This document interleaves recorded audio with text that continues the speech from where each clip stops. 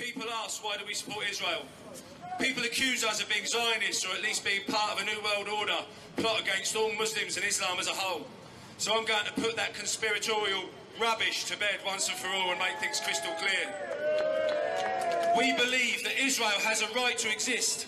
We believe Israel has a right to defend itself from any aggressor, Islamist or otherwise. And if those two things make me a Zionist, then so be it. I must be a Zionist.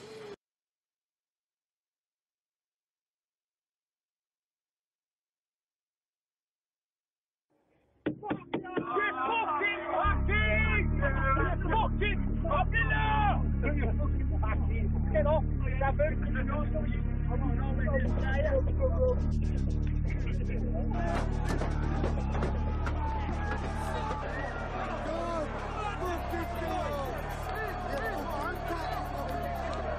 Next car full of Joads, we'll all pile off stuff.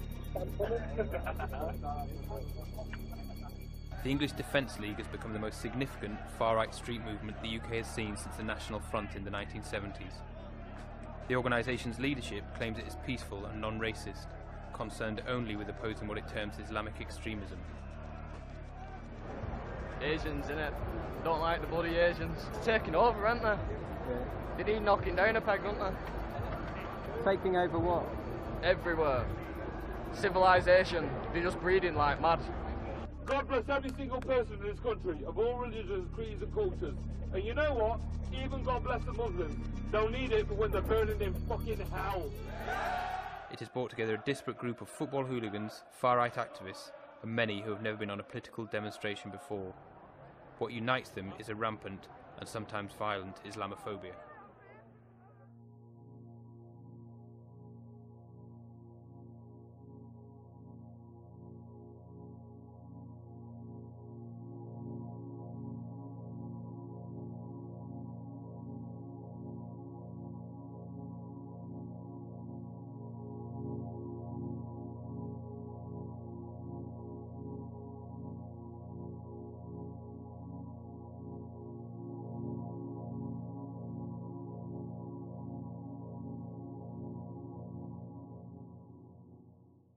Groups opposing the English Defence League have faced a campaign of threats and intimidation.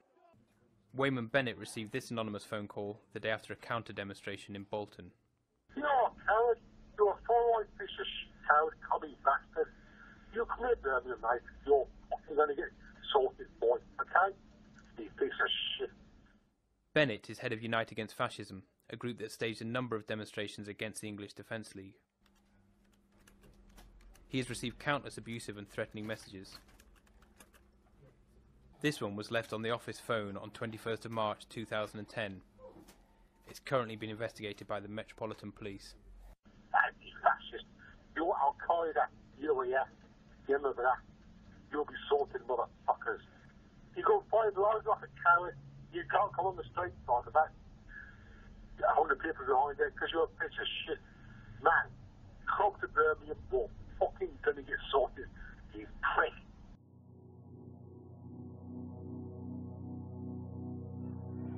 EDL is run by a secretive leadership team. The Guardian has requested interviews on several occasions to put these allegations to them, but they have refused to appear on camera.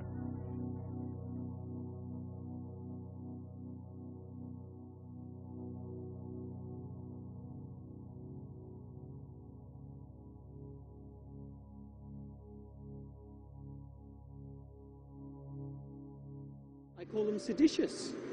They are seeking the overthrow of the state. They're not respecting that which protects the state. And as far as I'm concerned, I'd be happy to execute people like that.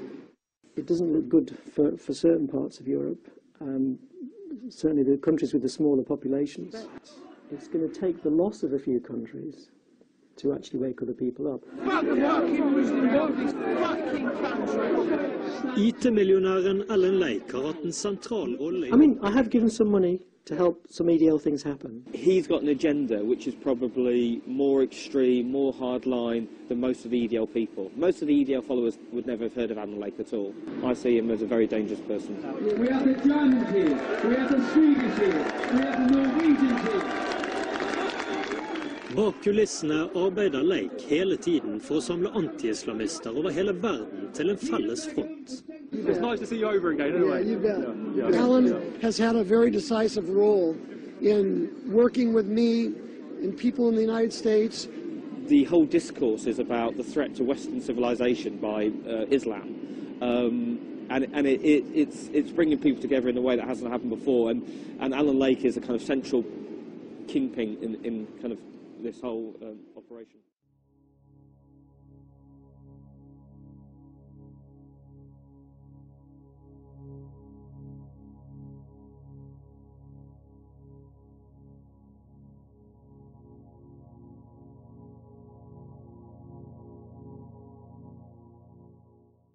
Another strategy we're trying to do in the UK is reach out to more physical groups like football fans. We're trying to get them involved.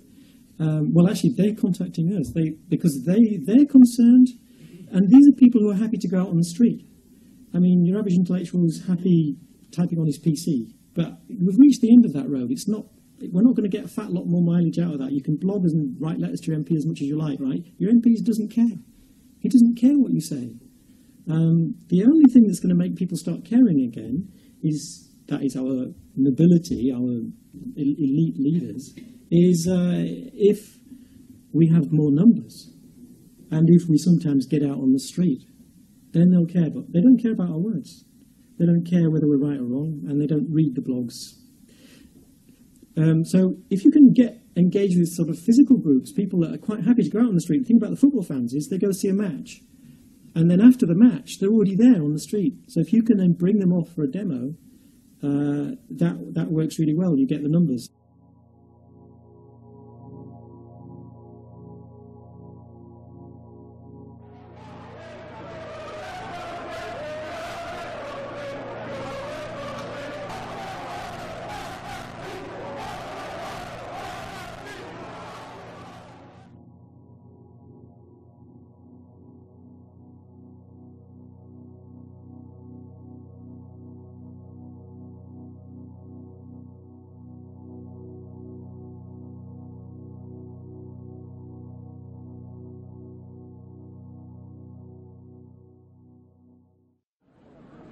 What happened on July the 22nd, 2011 brought Norway to a standstill and shocked the whole of Europe. 77 people murdered with deadly precision and with extraordinary malice. The verdict is unanimous and has the following conclusion. Anders Behring Breivik, born February 13th, 1979, is sentenced for violation of the Penal Code for a term of 21 years and a minimum period of 10 years. In the first attack at 3:17 in the afternoon, Breivik detonated nearly a ton of homemade explosives in the heart of Oslo's government quarter. 8 people were killed, hundreds more were injured. But as emergency services were still scrambling to cope with that carnage, Breivik had embarked on an even worse outrage. He made his way to Utøya Island, northwest of Oslo, where a Labour Party youth summer camp was underway. He landed at 5:15 p.m. and for an hour and 20 minutes, Breivik pursued his victims across the island and coldly shot 67, mainly teenagers, one after the other. Another 2 victims died trying to escape him. Breivik had hoped to address the court one last time, but his microphone was cut. Those nearest heard him say he apologized for not killing more people. But the judge swiftly intervened. I'd like to finish by making an apology. I'd like to apologise to all militant nationalists in Norway and in Europe for not being able to... This is not the time to address anyone outside of this courtroom. I am the one you're responding to. Breivik, I'm asking you a question. What is your response? Breivik looked flushed and frustrated, but there will be no appeals. Both prosecution and defence say this process has now run its course.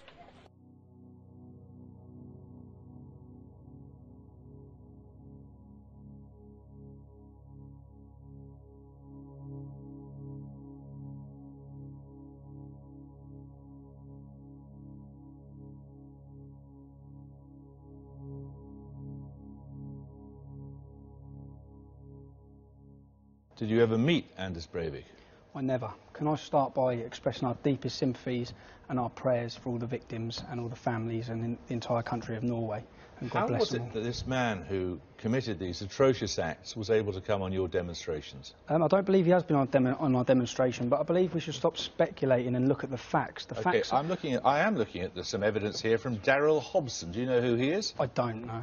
But I thought you were arrested with him once, weren't you? That's the poppy burning incident. There was other people arrested. I was arrested on my own on that day. But page 14. You were arrested at the same time. Yeah. No, I wasn't. On the same day. Page 1438 of his dossier, he states the English Defence League are an anti-racist, anti-fascist, anti-Nazi organisation.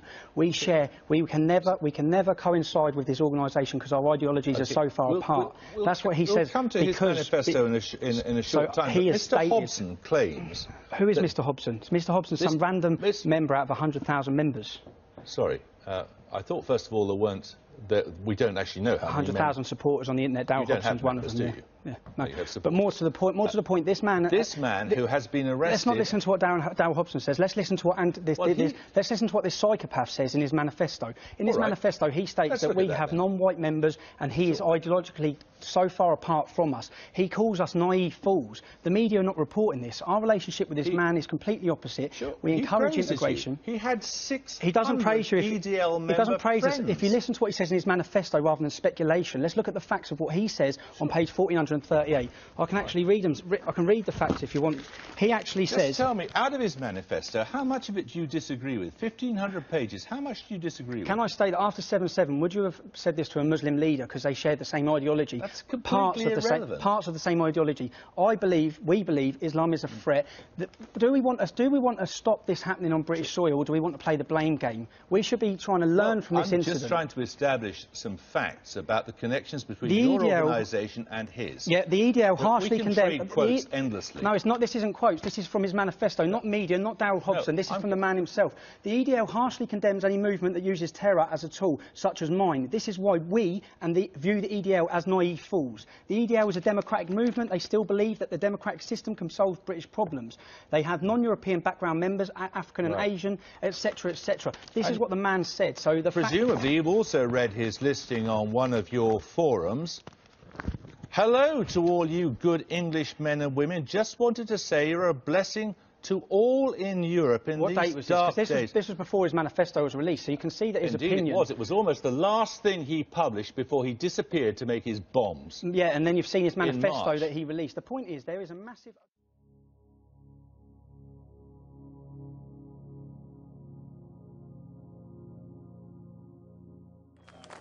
My name is Roberta, and I represent the EDL Jewish Division. Today, I'm not here to speak about Israel or Jews. I'm here to talk to you about a very serious threat to our people in Britain, and principally to women. The Islam's treatment of women under Sharia law.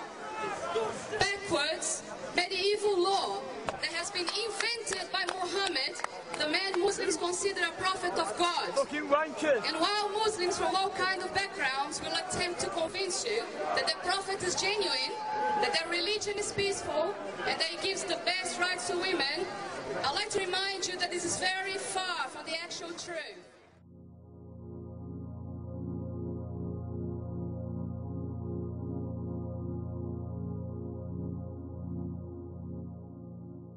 I kept getting asked,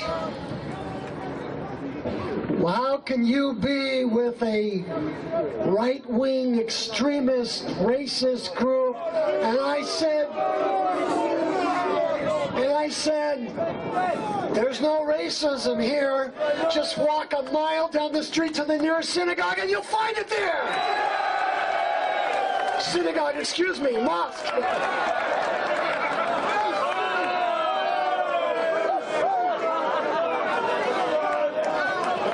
I've had a long trip.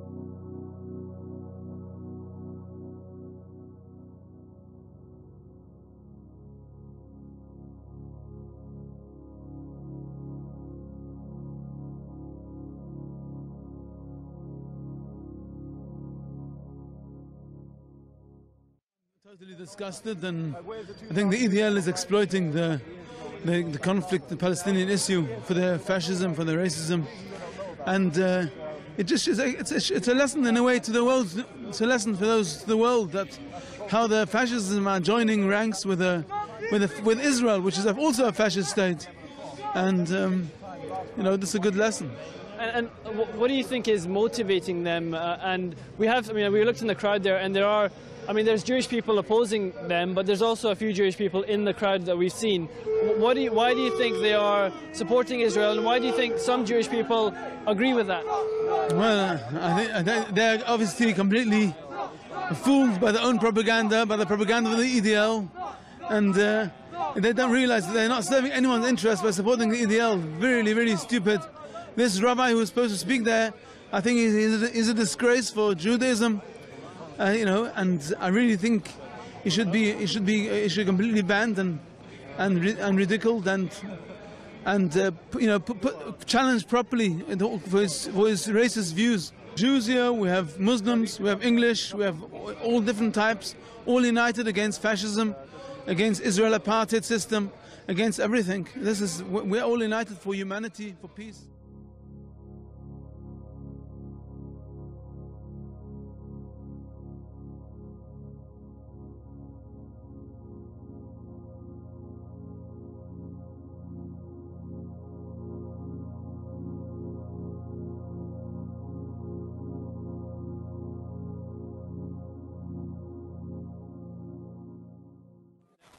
There are other groups, though, like the National Front, the Front National, and the BNP, who's been fighting this for years?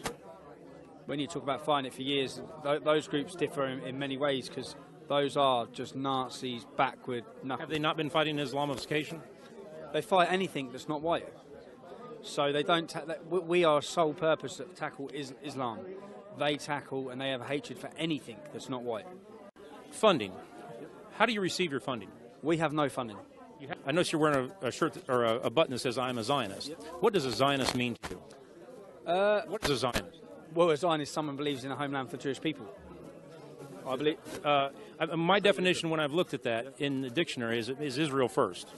It means Israel first. Yes. Okay. Well, I believe in Israel's right to exist. I believe in their right to defend themselves. Well, you know, there is a negative incantation in a lot of realms about Zionism, about, you know, international banking, about a lot of things like that. And since it does denote that it is Israel first, can you possibly serve two masters? Meaning, can you serve England and Israel at the same time? Yeah, my battle is on my homeland, is England.